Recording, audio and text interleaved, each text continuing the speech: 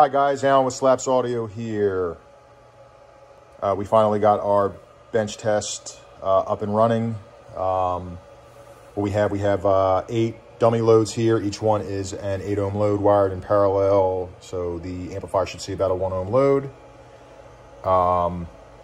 Powering our bench are 2 100 amp hour lithium ion phosphate RV batteries, capable of 200 amps continuous and 400 amps of 5-second burst output. That's why we're only doing our Shock 3K with the power supply we have right now. Shock 3K is the only amplifier that's kind of in range that these batteries can handle. And what we have for the dyno test, we have the SPL Lab Next LCD. Let's get this reset here.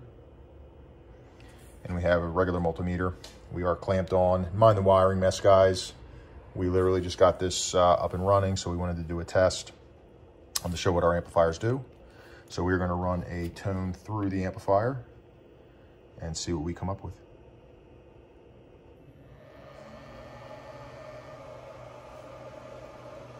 All right, not sure what the voltage dropped to, probably mid-11s. The next LCD at a 1.5 ohm, that's what that 1.5 R is, 2,986 watts from our SLAPZ Shock 3K.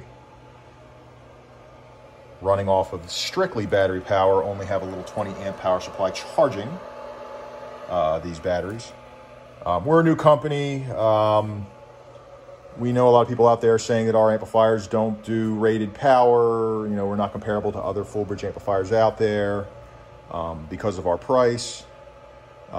We've done a ton of R&D, guys, on different manufacturers, even Brazilian manufacturers, and our Shock 3K, 5K, and 8K are the amplifiers that we came up with.